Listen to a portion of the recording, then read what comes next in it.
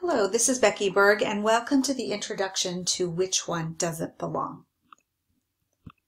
In this session, I hope that you'll be able to justify the benefits of the Which One Doesn't Belong, and that you will know how to implement a Which One Doesn't Belong. So let's put our learner hats on and engage as learners. You're going to see an image that includes 4 different numbers. You simply need to decide which one doesn't belong.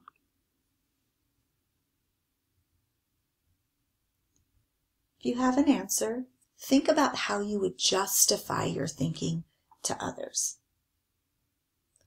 Also, come up with another way you could answer this problem. Here are some possible responses, and perhaps one of these connects with how you thought about it. So let's take a look. These responses are from both students and from adult learners such as yourself. So 9 doesn't belong because it's a single digit and the other 3 numbers are 2-digit numbers with a tens place. 9 doesn't belong because the sum of the digits in the other numbers is 7. So for example, 1 plus 6 equals 7, 2 plus 5 equals 7, and 4 plus 3 equals 7. 16 doesn't belong because it's the only even number. 16 doesn't belong because it is the only number that has even factors, except for 1. The others have only odd factors. 43 doesn't belong because it's the only number that isn't a square. 43 doesn't belong because it is a prime number and the rest are composite numbers. 43 doesn't belong because 9 plus 16 equals 25. And 43 is not part of that family. So we came up with reasons for 9, 16, and 43 as a class. Now, what about 25? If you haven't done so already, could you come up with a way that 25 wouldn't belong?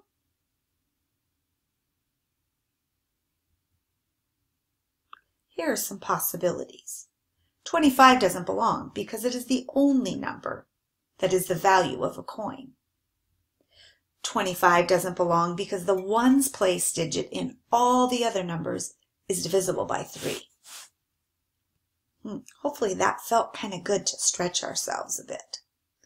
So let's step outside of our learner hat and let's talk about the benefits of which one doesn't belong.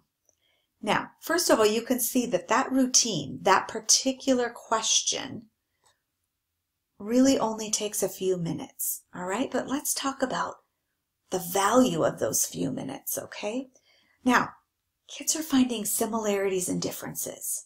That's powerful. We have a high yield strategy of Marzano's that's happening there. Students, you are using math vocabulary through the discourse, right? As we took a look at what students said, there was lots of discourse, lots of vocabulary as they justified their thinking. And that process of justifying your reasoning and sharing the why is so powerful for our students.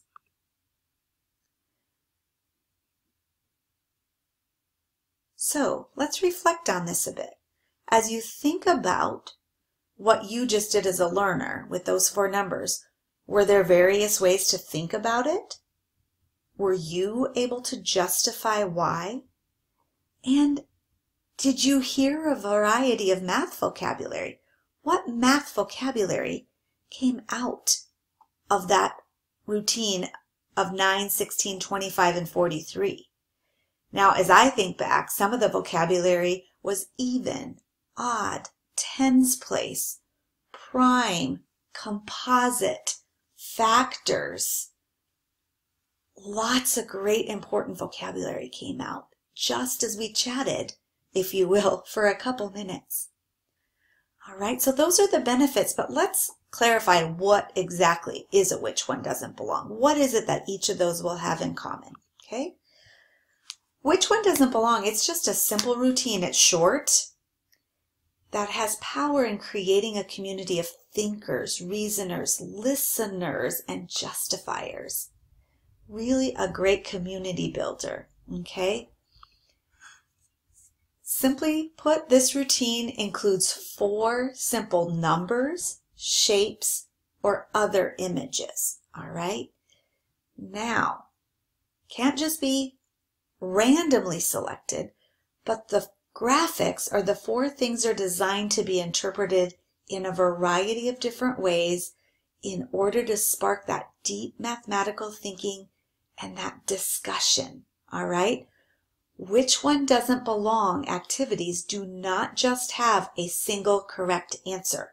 So be careful as you might find examples of which one doesn't belong. Always ask yourself, does it have more than one single correct answer? Okay, super important. So let's kind of think back and connect back to the why.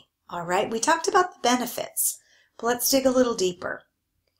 All right, identifying similarities and differences has a high effect size for our students' learning. Okay, so this isn't just engaging for kids, but the research and the meta-analyses really support the power of kids seeing and identifying similarities and differences. All right, so within a short 5 minutes, you can really get a lot of value out of that time. All right, now we also have the mathematical practices. Students are really engaging in many of these mathematical practices as they do a which one doesn't belong. They're making sense of it. They're constructing viable arguments. They're attending to precision, right? Being precise with that vocabulary, along with many other things that they do in regards to these mathematical practices. So we're going to dig a little deeper into these practices in one of our tasks, but super powerful, okay? So 2 big reasons why. Identifying similarities and differences is a high yield strategy, and it connects to these mathematical practices. So let's reflect on our targets for this little session. Can you justify the benefits of why this routine is valuable to students? And do you think you know how to implement a which one doesn't belong? Thanks for joining me, and enjoy implementing which one doesn't belong.